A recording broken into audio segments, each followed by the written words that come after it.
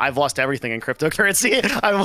I haven't sold, but well, I mean, hold on, wait. Crypto is 100% dependent on the ability for people to easily... If you're buying crypto and your hope is that you're gonna get rich or it's gonna increase, you are the problem. And you are the reason why crypto is not gonna, because like, it's just supposed to be a currency. That was like the dream originally of crypto. It's not supposed to be a way to get rich. It's just supposed to be a way to buy and sell things with like unregulated transactions that can't be marked and can be done anywhere in the world. That was supposed to be the whole point. I think that's a really good take. We'd be curious what you think about at the end of the day. Yeah, but the funny thing is that like what's going to happen and what was already kind of happening with crypto is what people do is they just start slowly rebuilding financial systems. I wish that like more people were like honest about that too, though, because like the scary thing about finance. What is the latest in Devin's world? You're running an agency now, yes? Yeah, we've completely changed over. So we're running an agency and we work just with brands now. No more influencers. Okay. I mean, we bring deals to influencers, but I don't like directly interact with them. So my business, we do two things. We do that, deal with brands, and we do merch, lots of merch for both some influencers on YouTube and some brands like publishers, game publishers. We do a lot, like some of their game merch. We got a warehouse, bought a warehouse in Dallas, bought a warehouse in Ireland. We're killing it, man. It's good. It feels really bought a warehouse, not rented. You own a warehouse. Rent the one in Ireland, own one in Dallas. Yeah. Careful, if you say anything wrong, Dan will. Tell us. I want to know about this warehouse because I don't. You have a fucking warehouse shipping merch. That makes you're like a fucking big deal now. No, I'm not. But if you own a fucking warehouse, you're shipping a lot of shit. We are, yeah. We've scaled a lot and we got really lucky. We were able to transition over from getting pretty. It was actually pretty scary during COVID because both of our business models, which was we had a studio, right, where we were doing work for like Amazon and like Hershey's and shit, doing like production shit, that totally shut down. We lost all of our revenue off that. I had to lay off the whole staff eventually. And we transitioned to merch and we transitioned to brand side ads, and it's fantastic. Like, it's really good. And a lot of that was like, so like one crazy thing, right, is like this time last year, 90% of our business was Twitch. And now like less than 10% is. Like, we're almost totally out of that game, and hopefully we'll be able to be soon. Oh, you think you're selling the business? Devin doesn't believe in the future of Twitch. No, I'm talking about like in terms of how we get our, like how we do our business. We're not doing much business on Twitch anymore. Do you want to be out completely? I ideally would like to be out of doing marketing on Twitch. Yeah, except for the paid ad side. Yeah. Like direct to influencer for sure. What's up, Steve? Oh, yeah. Sorry. No, go ahead. Sorry, no, he wants to talk about your warehouses. Go ahead. Okay. Why? No, I'm sorry. Steve has something really insightful to say right now. No. Listen to me. Real quick. Okay. This thing Steve's about to ask you, it's gonna fucking blow your mind that anyone could even come up with a question this intelligent. Yeah, that's true. So hold on. It's like amazing. Go ahead. Let's hear it. Hold on. So my question was, do you actually own the warehouse or do you rent it? Oh no, see that was my question. But Steve, go ahead. What's your question that's like super insightful? No, because you want to interrupt me. No, your question. See, that's my question. Own the warehouse, or does he just rent it? I'm so curious. Mine was a reasonable question because that's mental. It's really important. Like, it's gonna make a big impact. Oh, I see. Do you see what's happening here, Devin? Is he had a stupid question and now he's afraid to ask it because I hyped it up a little bit. It's gonna make a huge impact on how I feel about his warehouse. I need to know if it's actually in your name, you own it, or just like a rented warehouse. No. See, Devin. See, I was shocked because that means you're killing it, and congratulations. But what he's doing is he's a fucking moron. Oh, hold on, it's his mom. Hold a second. Wait, what? His mom? What? That means his wife came in. Oh, Jesus. Yes, the old rivalry. Sorry. So this stupid motherfucker, okay, he was going to ask you something, okay, but he can't remember what it was. It was so stupid when I called him out on how stupid his thing was. He's now pivoting to like, what about the warehouse? Do you own it? I already asked that, Steve. Come up with your own shit. He can't do it. He's on the spot. So what is it, Steve? Wait, now what it's going to be is a long ramble that turns into the warehouse. Go ahead, Steve. I got you. You stupid fuck. You can't get me. You just got. No, so my question... What are you typing? Yes. Yeah, so my question was going to be, because you talk about getting out of the Twitch business, is what is the like descent of Twitch going to look like? Because they're probably on a downward swing. I think we can all agree with that, right? Yeah. The question is, do you think there's going to be like a huge like reformation period where they like fire the CEO, bring in new management, try to shake things up completely? Is it just going to get like slowly axed? It feels like it's too big of a business for Amazon to just like terminate. Yes. Yeah. Are they going to shut down Twitch? Devin, new CEO. Jesus. Go ahead. I wish it was a huge dramatic flare out like the end of a star, but I feel like it's just going to be a gradual migration over to other live stream services as stuff that we find valuable about Twitch right now, like Twitch Prime, gets depreciated. It seems like that's the conversation at Amazon right now, is like, how the f do we justify? Yeah. There's two different metrics they use, right? There's ROI and there's ROAS, like return on advertising spend. And the real problem right now is ROAS. It's that the amount of money that goes into Twitch to basically serve as a marketing arm for the media side of Amazon, which got moved over from AWS, just doesn't make sense. It just costs too much to run Twitch Prime. Have you heard of the I don't know how many streamers you're in contact with anymore, but have you heard the differences between what the contracts, the exclusivity contracts they're offering now to Twitch streamers versus like 2 or 3 years ago? Yeah, dude, we're negotiating some of those. Oh my god, dude. Some of the new terms I've heard are so like orders of magnitude less than what was being like offered before. All right, like, so what's a deal? What's a deal that Steve could expect if he was unbanned and not Steve? They would never Twitch? cut me a deal. No, I'm saying Steve, but not. Okay, what can Crip get today? Assuming you got I don't 10K think Crip concurrence. would get a deal. They're not even cutting deals for people like Asmongold or Trainwrecks, and these are like huge streamers. I don't even know if yeah, sorry. Well, those guys are like problematic though, right? I'm saying a non-problematic. No, Steven's 100% right. A lot's changed. So it's literally like it's like they're just not paying anymore. Like there isn't a budget available for those broadcasters anymore. Yeah. And like people have, a lot has changed at Twitch in the sense that like paying somebody to stream like no longer makes sense for their business model, and can't be justified to like people that are controlling those budgets. And yeah, what Steven said is like the offers are insultingly low. How low are we talking? Why don't you say Dan? 20K viewer streamer, completely brand safe, never a bad thing said. What deal am I getting offered? Devin can tell me if this is, because I don't want to get into specifics, and I always hear like murmurings, okay? But like, so as like, you might have been a streamer that 2 or 3 years ago, like, Devin can tell me this is an appropriate scale. Maybe you would have gotten literally like a very small 7-figure contract, like $1 million over like 2 years or something. And if you were to negotiate from a similar position today, they might give you like really favorable CPMs or something. Like that's the difference in terms of like how dramatically shit the contracts have gotten, or they just won't offer you anything, even if you were getting huge offers before. Yeah, I would be surprised if there was anybody outside of the top 50 broadcasters that could even consider a cash deal. And and even for top 50, like XQC is publicly like mumbled that it's like, and I think he's still the largest streamer on the platform in terms of viewer hours. So yeah. Devin, back in the day, you talked about there being some. I'm not going to get this right. There was some media not media buyer, but like there was an MC, not an MCN. I don't know. Like you could come into Twitch, and if you had a certain amount of people, a number of streamers underneath you, you could have some value, right? If you say, "Oh, I represent all 30 of these streamers, and they do this," does that type of thing still exist, or what? In terms of agencies, I guess if it's an agency deal, yeah, something like that. So there are two types of agencies. There are the talent agencies that represent broadcasters exclusively, and then there's the people that represent brands. And Twitch only really cares about the second one now. I know this because we used to be both, so we transitioned from one to the other. And the people that run the brand side, they control the advertising spend generally. So that's much more interesting from a sales perspective. But the people that run the talent on exclusives basically just kind of do the back and forth. I'm not sure that answers your question. Okay, well, like, no, but that's fine. So, sorry. Like, what do you?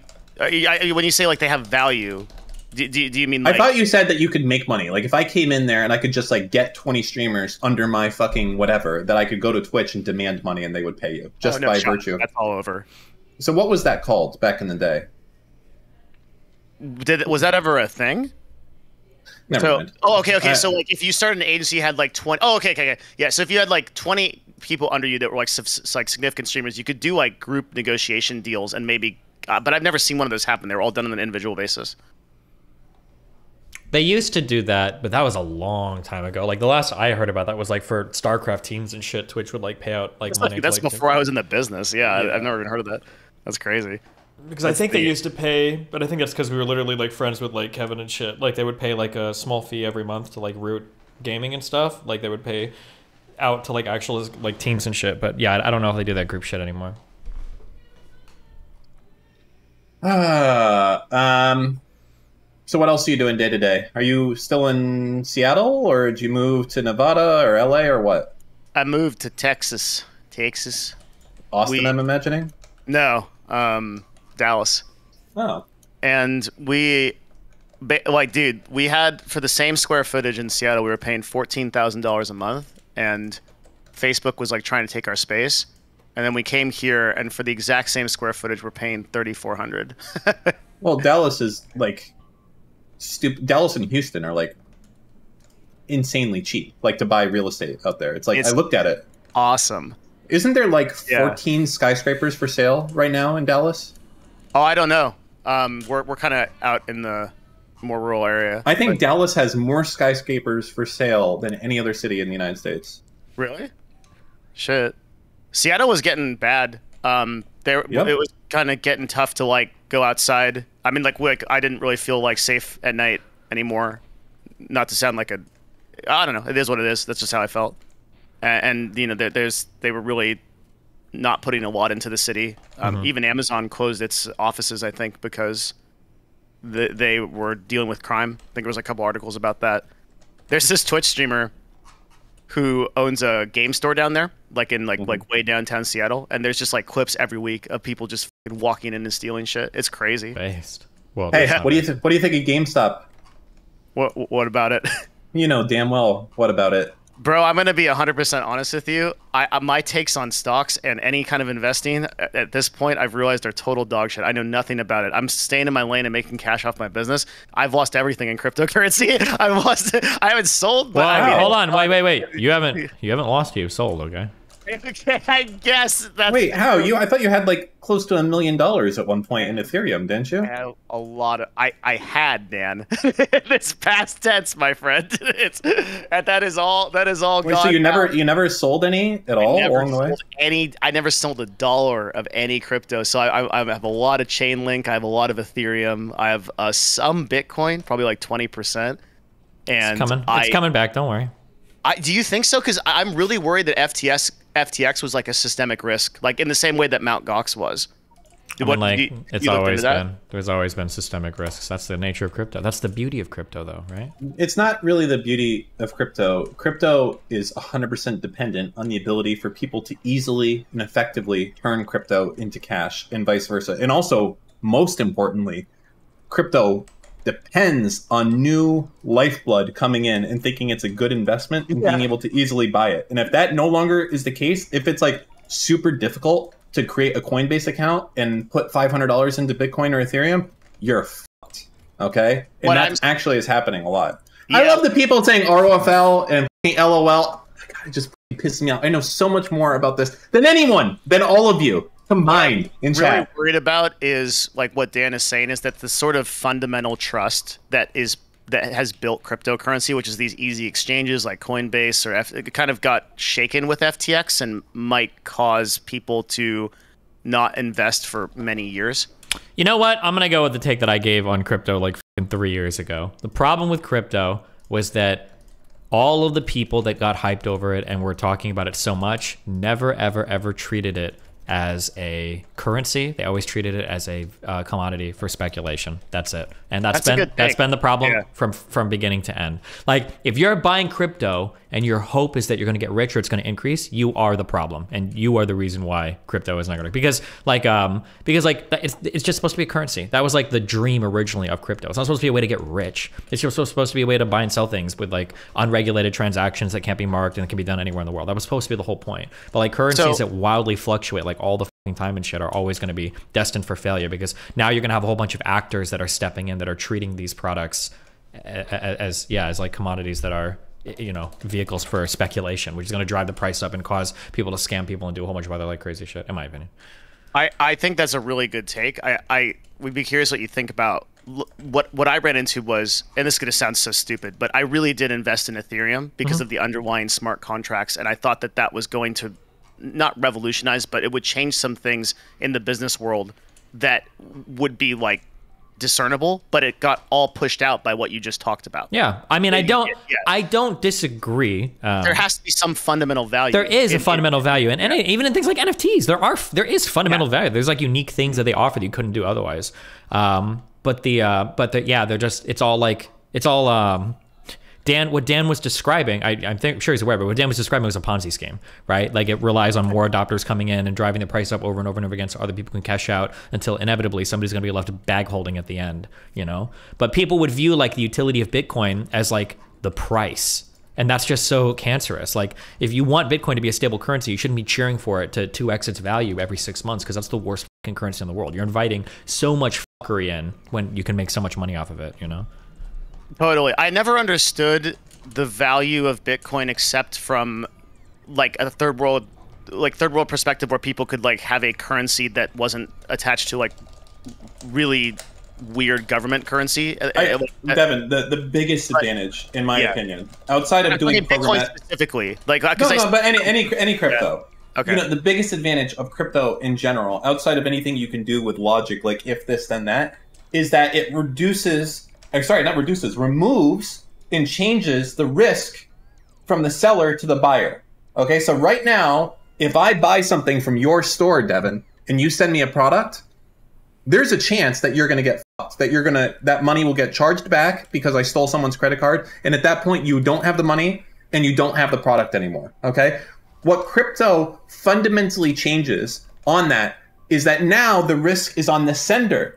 So now when I go and I send crypto to your store, okay, you have that, and I have no mechanism or chargeback to get my money back at the end of the day. Yeah, but the funny thing is that like what's going to happen, and what was already kind of happening with crypto, is what people do is they just start slowly rebuilding financial systems. Like I haven't looked, but I'm guessing there probably is already some service where you can transfer your crypto through a third party that for a small fee will like guarantee the transaction or like can refund it or something. Like, I bet somebody's made, like, people are just slowly rebuilding and rediscovering why traditional financial systems work the way that they do, you know?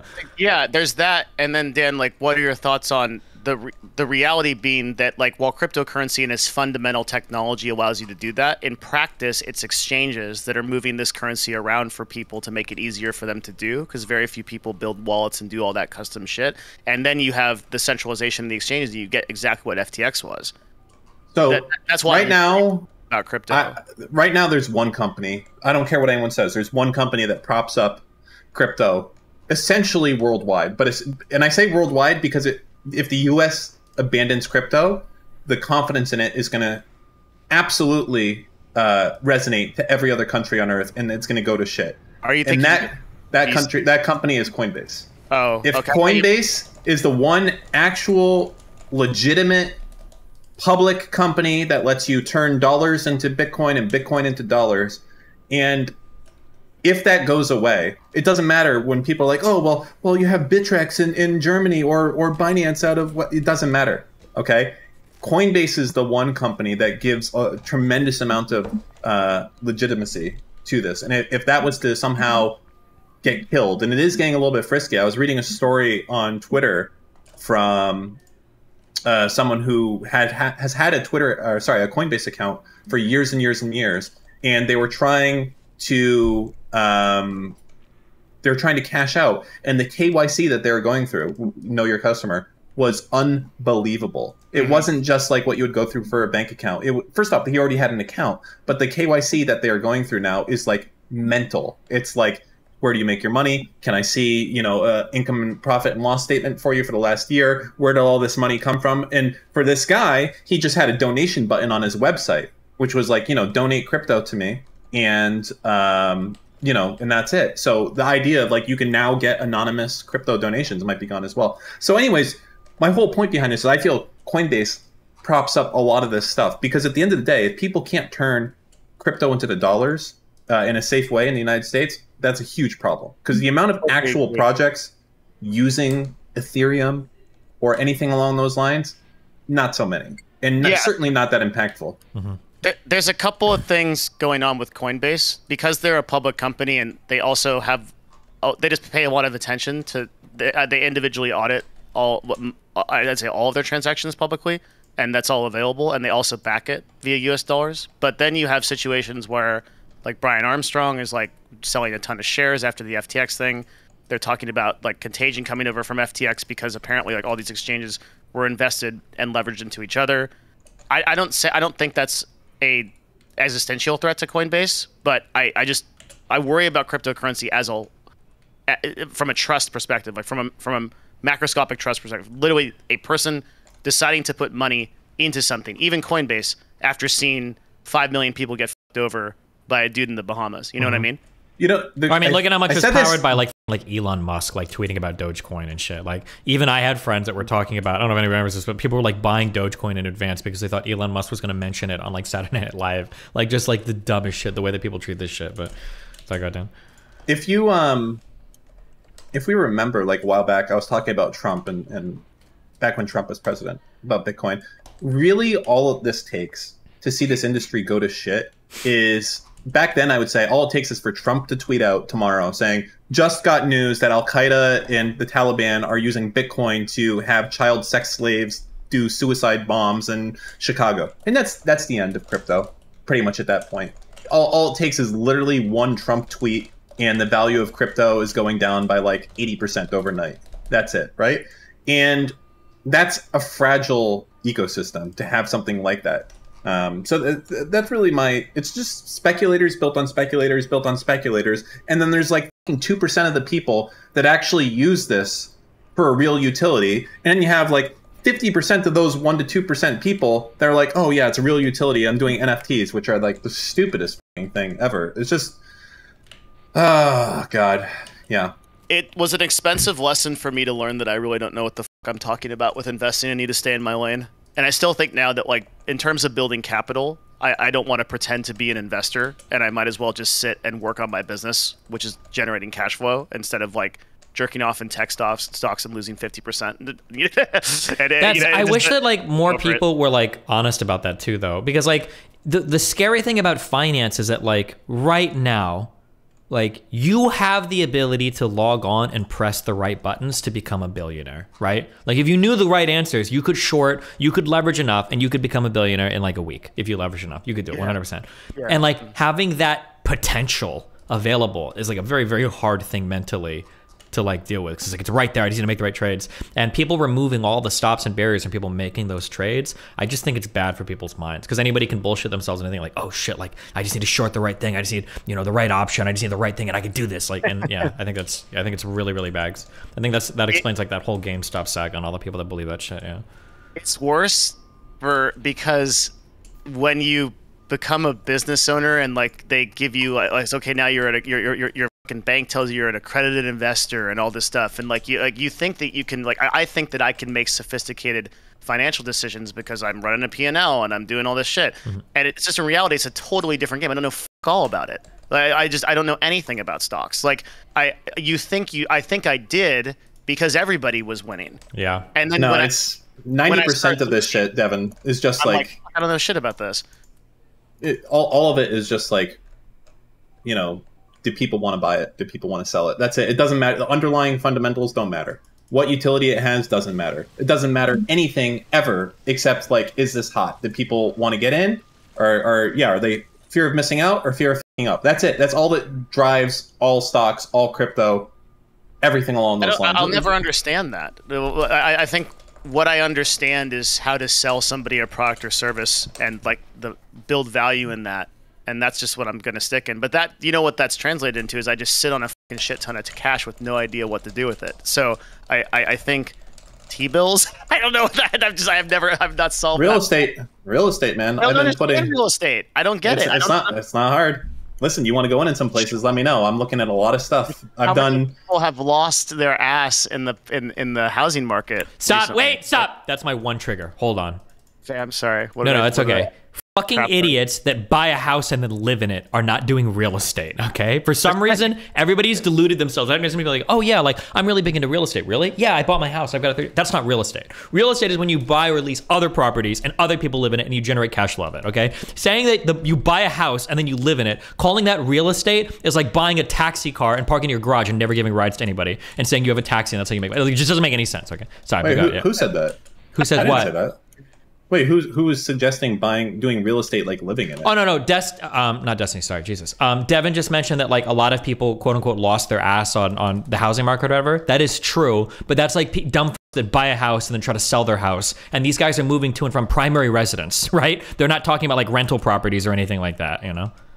Yeah. I was referring to some of the like YouTube people who are historically known for that, like Ben Mala, who like are really down a lot because the market is bad. But I'm talking out of my element. I don't know anything about No, it's fine. Listen, right now you can do some logic. So right now, if you want to get frisky, and I'm not willing to get this frisky, but I'm close to being this frisky, is the office real estate market right now is in this like once in a lifetime shit show at this point right now. So right now, office buildings that, let's say in 2015, maybe they were worth $10 million. Today, you're looking at them for probably 40% of that, $4 million.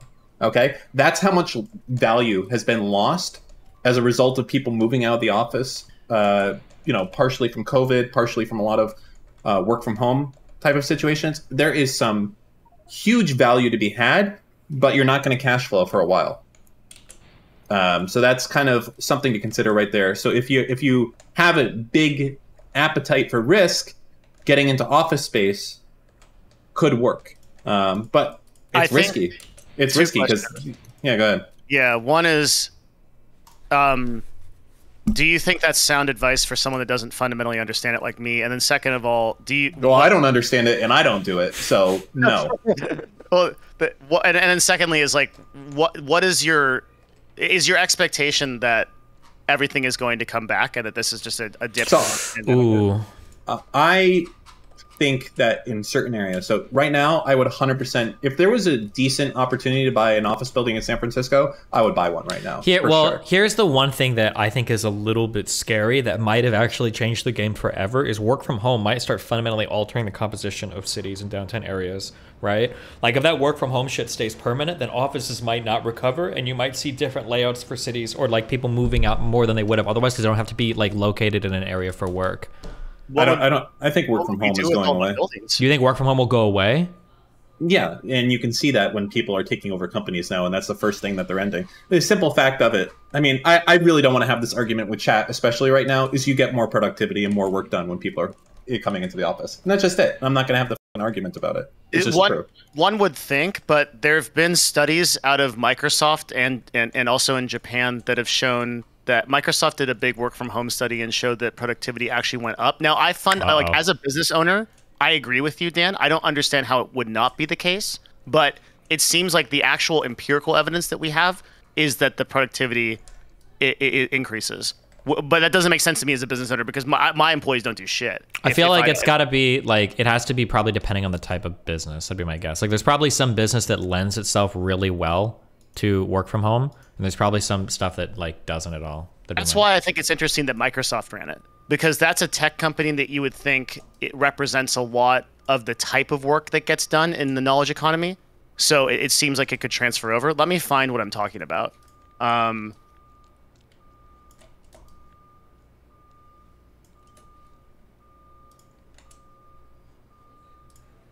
Because I think when people go to the office, they probably work an hour or two. And most of it's like collaborative meetings that don't get anything done. If you're a good remote manager and you set people to KPIs, I think you can get a lot done in remote. I don't even think you need to have the argument over what gets more work done or not. It's just really at the end of the day, it's what does the CEO want? What does the executive team want? And I think that's going to be a resounding, they want people in the office. Yeah, but I think at the end of the day, it'll also come down to like certain types of like product, like if it truly is better to have. The problem here's like one problem that might be a thing. Work from home might only be better for employees. And if that's the case, then people will bring it back. Like say you can get, let's say that you can do 8 hours of work in an office in 8 hours, but let's say at home, let's say you can get that same work done in like, 2 or 3 hours. They'll just bring you into the office because it's not like they benefit from you getting your shit done faster or whatever, or allocating your time better, Okay, cool. Sorry, can I didn't mean to whatever like you say want. okay, cool to you. Sorry. I meant okay, cool. I found the study. I was like looking at it. Okay, so I was a little bit wrong on his conclusion. So short-term productivity goes up, but long-term creativity goes down. According to a study published in Nature Human Behavior, 61,000 Microsoft employees in the U.S. gathered between December 2019 and June 2020 revealed that while hours worked went up when employees shifted to working from home, communication, particularly in real-time conversations, fell significantly. Mm-hmm. And I think that there's weird economic effects there's weird economic effects, as stupid as it sounds. Like there are weird effects that happen when people are just close to each other, talking to each other, that are like economic multipliers. Like even having like businesses located in the same city next to each other causes like really interesting types of collaborations that two people meet at a cafe and talk about some plan and then do something. Yeah, it's like probably immeasurable, right? Yeah. Or no, it is measurable and it is measured. Like there are like those like RagePope would know. I'm sure there are like some NBER studies on it or whatever, but like you can literally look for like having businesses, different like similar types of businesses located in a cluster next to each other, like causes efficiency gains in the businesses. Like it's a well studied thing. Or I guess this is basically confirming what you're saying. So based on this research, we believe that the shift to less rich communication media may have made it more difficult for workers to convey and process complex information. Mm-hmm. And that's basically what you're talking about, is that proximity, like kind of conveys that power. Yeah. But not just intra-business, but inter-business, like even between companies, like having two companies in the same area can cause like benefits and gains and productivity and like efficiency and all sorts of weird shit. A lot of this comes down to like, it's almost an agile versus like Scrum type of development thing, but when you look at this, it's like, is it more efficient in some cases, or say all cases, to work from home? The answer might be yes, but it doesn't matter at the end of the day. Companies are not run as hyper efficient machines. There's going to be meetings that happen all the time that are not needed because management wants them. They want to be briefed on something, and it's a waste of time for someone else. I feel like in this circumstance, you're going to see management still wanting people in the same building as a result. I mean, I would, right? If I had a company of 1,000 people, I'm going to want people in the office so I can get a report on what's going on, or if I want to change something, you're going to want to go and walk over to someone's desk. And I feel like even if you're losing 5% or 10% productivity, and I don't even think that you are in that case, I think that management's going to make the decision to do that. But all this comes down to, at the end of the day, what we're talking about is office space going to be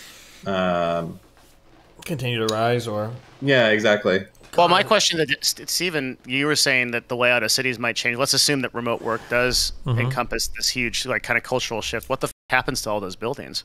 What do we do with them? Well, it's not even just the buildings, but I remember, like, in New York, they were complaining about this, that, like, work from home also destroys all of the service shit around there, too. Because people aren't going to Starbucks, people aren't going to restaurants, people aren't, like, so. So what happens? I mean, like, I don't know. Is it just like China where we have these like huge skyscrapers that just nobody's in them? Well, I mean, I imagine that. I mean, like the U.S. industry or U.S. it's all private, right? It's going to be sold and demolished and shit. Like people are going to want to put new stuff there. Maybe. Well, like skyscrapers, I think you can expect that there's going to be, essentially rezoning, hopefully, or something along those lines going to happen. The best part of this day is all these fucking work from home wage cucks that are just arguing their little fucking hearts out. Like, no, I'm more productive at home. I'm going to have a raging hard on when your fucking wage slave boss makes you come back into the office and he's getting you there to go clean up the toilets because that's your fucking job. So shut the fuck up, stay in your lane, and remain silent. All right? Take 1 sec. Jesus. Fucking Christ. You okay now? Having people like in the office actually does sound nice. Cake, I want to be able to look over your shoulder and ask you questions about like, do we need that line of code? How many lines? A lot of employees refuse to come back after work from home. Well, good. Then they get fired. And then they find out, oh, wait a second. There's not that many work from home jobs in 2026 or whenever all this shit happens. All right? That's all happened. But you guys know the best. You guys are all the titans of industry that can controlling the strings and all the other shit. So, you know, we should be listening to chat here. Destiny, two things. Number one. Yeah, what's up? Okay. I want to come back later to discuss your debate with Nuance Bro later on this evening. Yeah. Yeah, I've got a lot of thoughts on that. Number two, Dan, is it possible that empty skyscrapers would be like converted into like commercial, or not commercial, but residential spaces? Oh, like... definitely possible. But really, here's a problem with that. So if you look at, in big cities, right, you're going to have skyscrapers, and typically the zoning there is going to be commercial on the first 2 floors, and then office. And commercials is zoned differently than office for whatever reason. So the question is, can you have that office space converted back into residential? So you can, okay, but the problem is that there's actually radically different requirements for egress in residential buildings than you would have in office buildings. So it's like a complete, I don't want to say complete regutting, but a lot of times it's not even feasible to work it in, especially when it comes to things like plumbing. Electrical would probably be okay, but plumbing is going to be a real fucking problem, right? Because you're going to need every apartment in that thing is going to have a shower, a sink, toilets, etc. So you're moving from just a little bit, yeah. So like the municipality would have to rezone it from commercial to residential or some sort of hybrid, and then and it would also need, that's when you do a rezoning like that, also you need to have that almost always has to go to a vote. That's not something that a committee is going to have approval to do. So like I just moved to Charlotte, and the reason I ask is like it seems like everywhere I look they are building high-rise residential spaces like condos and whatnot, not skyscrapers full on, but like multi-story, like 10-story buildings or less. Yeah, so it made me wonder. I'm like, well, hell, if any of these buildings go derelict and they're relatively new, would it be just, instead of just them sitting there, I wonder if they would try to convert the shit to like condos or whatnot, because it seems like people will spend a shit ton of money like to live in a downtown high rise. Yeah, but the question is going to be like, wouldn't the demand go down if like, let's say everyone's doing work from home, like part of the reasons why people want to live downtown is because it's easy to get to work, right? If you are but if those jobs don't exist anymore, like, is that going to start to change? I figured it'd also be like a status thing too, like, oh shit, I live in a a first ward high rise in downtown Miami, downtown Charlotte, downtown whatever. Well, it's also I can't underscore the value of these votes and trying to get votes for this shit. Like, if you're, let's say you have a skyscraper and you're like, hey, I want to convert this from office to residential. How many people do you think are in favor of that as far as the voting block in that ward? Sure. I mean, I assume it'd be better than it just sitting there, but so no, because it's crazy. So first off, you wouldn't be like, oh, the affordable housing people are going to love this. No, they're going to hate it. I don't know why. They should love it, but they're going to hate it unless you're willing to dedicate like 30% of your building to below market units. Okay, so they're not going to like it. The other property owners in the area are not going to want it, especially those who have residential properties, because they want to continue renting their shit and they don't want more competition. So they're not going to like it. The single family people are not going to like it because they don't want more people lowering their house values. There's literally no one who wants to vote for you turning office space into residential, right? So the only place that this type of works... To be clear, there are people that would want to vote for it, but the problem is those people are future residents, so they're not voting, right? The biggest gains to like better housing policy are people that don't live there yet, so they don't have a say, basically. It's always the complicated part of it,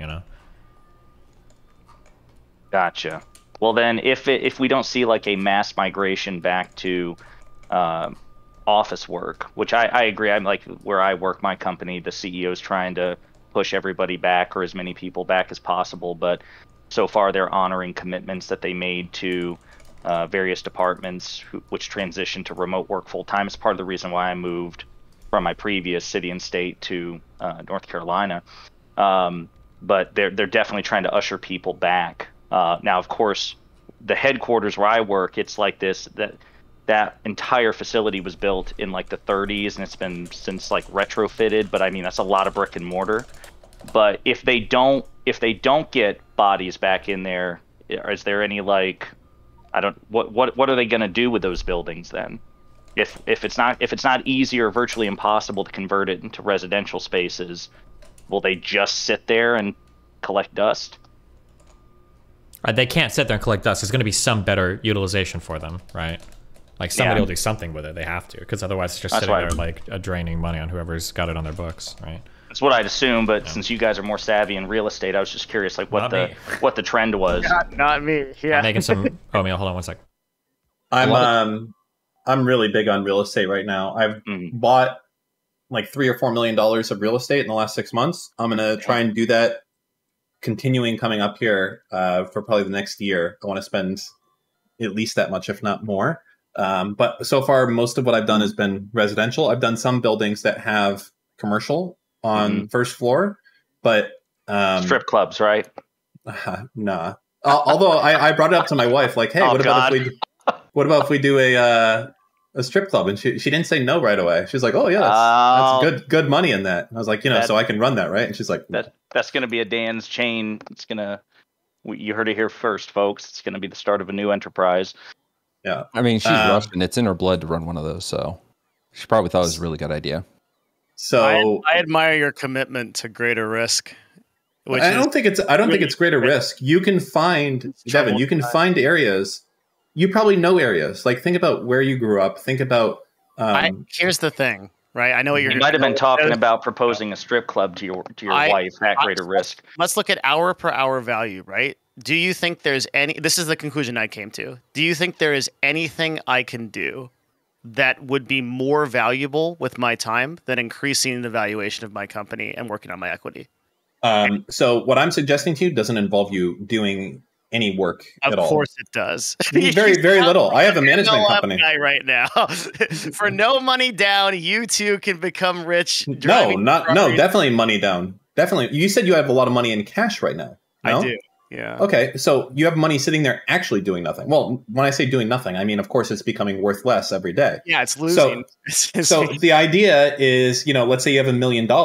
Okay, you can parlay that easily into a $5 million building, or maybe not a $5 million building, but certainly a $3 million building. You could go and buy with that $1 million, and you go and you do that, and you can, let's say, depending on where you buy, a low-risk place is going to have a lower cap rate, a high-risk place, a higher one. You find something in the middle, or depending on your comfort level, you go in there and you acquire a property. Hopefully you're getting a cap that's like a six or above. And then essentially, not only is your money now every month going to give you like $2,000 back, you're also paying off a mortgage. Oh my God. Jesus Christ.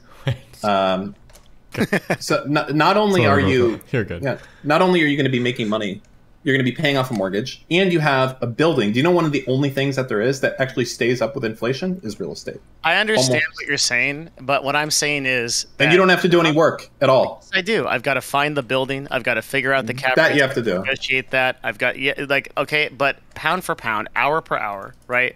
At the percentage that my company is growing.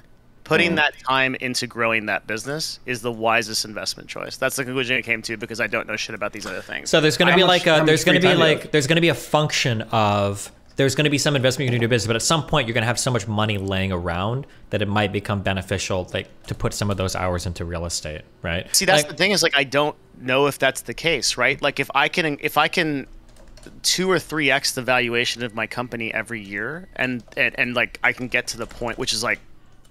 That's like not even close to what we're doing. We're doing more. It just doesn't even seem like I understand how dumb it sounds, right? To just have a bunch of cash laying around. But if you can just generate more and then put it back into your business and keep growing that valuation, it just doesn't make sense to me to do anything else. Maybe that's ignorant, but I mean, it's going to be the same argument that you gave a long time ago that was true about streaming, right? If you do streaming 40 hours a week, if you do streaming 39 hours a week, and then like YouTube 1 hour a week, it's a huge gain for you, right? Like, as opposed to doing like that 1 extra hour of streaming is not like a huge thing. Does that make sense? You just got Devin. Sorry about that. So like if you're putting like 80 hours a week in your business, doing like 78 hours might not be that big of a difference, but the 2 hours a week you put into like researching like real estate, that might be like a big money multiplier just for money that's already sitting there, maybe. But like if you had like $50,000 in the bank, probably not worth it. But if you've got like 7 figures in the bank, well, it might be worth it, right? Because let's say you have 7 figures in the bank, you're making an average anywhere from 70 to 100K on your investments. If you could boost that to like 200K or something, that might be really aggressive or whatever. But like there might be more options there where it's like, oh, like this is worth the little bit of extra searching, maybe. But I don't know. I don't do it. So let's explore this because that's a really good point. Like I feel like the reason why that exists in the streaming example is because YouTube is a force multiplier where like putting a video out is going to, but I don't know that investments in the same way are like that, because what ends up happening with me is I make an emotional decision. I put all my money into waffles or something or Ethereum, and then I lose my fucking ass, and I'm like, why am I such an idiot? Sure. So like, I mean, if that's your way of investing, then yeah, obviously don't do that. Well, that's just a bad idea. Don't do that. But you have to be self-aware, right? Like it's like at some level, I just realize like I'm like a fucking dumbass when it comes to like cash allocation, and I just don't seem to be able to get my shit together. And like even when I invest in things that I think are reasonable, like tech companies, they drop off a cliff. And I guess like the one thing I've got going is I don't sell, right? I just hold on. But well, that's not always good, right? In this case, you yeah, sure. I yelled at you. I screamed at you to sell, Devin, too. I remember this moment. All of your crypto holdings. Oh, really? Yeah, I think you did. What did you end up doing with that graphics card farm? Whole thing got sold. Really? I'm out of that. Oh yeah. I'll message you about it. Okay, yeah, cool. Yeah. That's good shit, man. Good job. So, oh yeah. Devin, why do you not like index funds? I do. That's where almost all of my non-cash money is in the S&P 500. Okay, and why not international? And then how much cash money you're talking about as a proportion of your net worth if you're... I'm not going to give you numbers on this. RagePope, you're an expert right now. Okay, who do you think you're? Well, I mean, because if he's saying like I'm sitting on all this cash, it seems crazy to me that you're complaining about all of it, but then you have decent. We're just having an interesting discussion. This is not a good look, RagePope. You need to. Sorry, Dan. You need to settle down. Okay. Hold on, just so people don't think he's some random weirdo that just came in. Like RagePope has a great deal of knowledge in this field, and he's not trying to be an asshole. Oh, okay. Lycan was doing the fingers. He was doing the finger quotations when he said "great deal." So, yeah. Is he a financial advisor of some kind, or not yeah, I work in finance. I'm a portfolio manager, and like what I listened to was basically like, oh, I just dumped a bunch of money into crypto, and that didn't work out, and then I dumped the money into tech and lost my ass, and then now I just have all this money. So from what it sounds like, having spoken to people who sound similar, it just seems like you're just not doing anything. I guess that's the impression that I got. I completely understand why, like, to someone who's sophisticated like you, I would sound like a total idiot, and I completely agree. I just like, but the reality is that, like, if I go work 8 hours on learning about stocks tomorrow, that same 8 hours exponentially. The ROI isn't going to be the same as reinvesting into your business, assuming that you have growth opportunities available, right? Well, exactly. Well said. Okay, so can you not find an extra 2 hours you're not doing work and then put this towards it? Warhammer Dark Tide is a really good game. Like, I got shit to do. Well, Dan, do it the rich person way. Don't you have a person you could put him in contact with that he could pay to help him through this process? I do it myself. I wouldn't pay most financial advisors. No, not a financial advisor. I'm talking about someone that can get him started in real estate. No, because I literally do it myself. I have like Google alerts and shit like that set all throughout the country on, when something comes in that meets my criteria of what I'm looking for. And the second it comes up that day, I'm out there, I'm having people going and looking at it at that property. That's how you do it. You have to do it yourself. Otherwise, all the profit, it keeps getting sucked out. Every step removed you get from the property, you lose more and more money. You don't have a property manager or anything? I do, but that's it's not a person lost money. Real estate, right? Right, like, when you have a property. Right. I was just didn't know how much he was saying he does himself. Yeah, I can't outsource like in the same way that I couldn't outsource like running this business. Like a true, my question to every like quote financial advisor is like, if you are so good at this, why aren't you doing your own techniques and like becoming a billionaire, right? Well, usually it's because they don't have enough money to do it to get started. That's I don't think so. Like, and also it's a lot easier to play with a house's money than your own. Well, the thing is, like, so my bank accounts, they flag these people, these investors, and they call me up all the time. Not they're like, yo, you need to like invest with the bank and do these things. Like, I have a bunch of because I have this cash that gets distributed to multiple accounts because the FDIC only protects whatever 250,000 or whatever. So like, they end up calling me and they're like, yo, like, you got to invest. And these are people that like work for like Wells Fargo, Chase, whatever. And I'm like, yeah, so like, why aren't you doing it? Like, you're on like 70K a year, right? Or whatever you make. And why aren't you just investing in the markets or doing this and blah, blah, blah, right? And no answer ever. Wow. Yeah. Like, so I just like, I don't feel like I can pay someone to do this. And I love what I do. I love my work. And I understand how dumb it sounds. Like, everyone is like, oh, you should like compound your money and make it. But it's like, dude, like I have enormous growth potential, and I like video games a lot, and I don't want to learn this other stuff, and so I'll just sit on cash. Base. And yeah, I'll make money faster than inflation burns me. Base. There you go. No, not based. Stupid and lazy pilled. Okay, that's what that is. Not good. I mean, at the end of the day, you're not gonna like min-max your life financially and every single thing you do. Right? At the very least, just go fucking put it into stocks or something. You know? Well, no, he's not. He's in ETFs. That's what he said. Yeah, I have a good amount of money in the S&P 500, which I never touch, and then I just don't do anything else. Every other investment I've made has not done too well, and I've just kind of identified that I'm an emotional investor, but I'm a good business person, and I think I should just stay in my lane. And I don't know what's wrong with that. I think everybody goes so crazy about like how to compound their wealth and make more money and make your money work for you, but none of those motherfuckers are actually like making any money. True. True. Put it in the you could pay someone to paint your. You could pay someone to paint your Warhammer figures. Unironically, have time. That is super true. That like the make your money work for you. Make blah, blah, blah. What money, motherfucker? This isn't working if you're making like $32K a year, or if you've got like $2,000 in the bank that you cash advance from your fucking Visa that's now maxed out, right? Like, yeah, you should work on like the most important thing you do. It sucks because it's such a boring fucking answer, but the most important thing you should do is that it's that quote of invest in yourself. Like, if there's something you do well, like learn that skill, learn a trade, go to college, like pick up skills that make you that situate you in an ability where you can like actually work on something that will grow a real tangible like good or service for somebody else. The obsession over like, you know, find the right crypto to invest in and do drop shipping and make an Amazon, like Jesus, you have nothing to show for that in terms of personal development after 5 years. What, like, Jesus, and you're not getting rich doing that. You're just not, like, most people aren't. Yeah, I realized exactly. I realized that like this is not my path to getting rich. It's my path to losing that. So like if I put like money into this, whereas like I know I'm good at marketing, I know I'm good at like building this service that is very valuable to brands and customers, I'll just do more of that. Mm-hmm. You know, and I think I know like, and I'm telling you, like every day I get conversations like this, people coming at me. They're like, "Yeah, you're sitting in cash. What the fuck? Like, what are you doing?" But sure. I don't know. Like, yeah, I mean, I know there's people who want to look. Hey, let me ask you guys, how do you guys feel?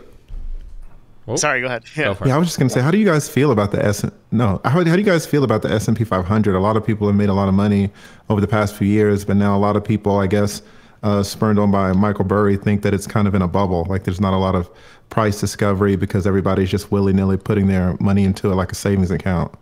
How do you guys feel about that going forward?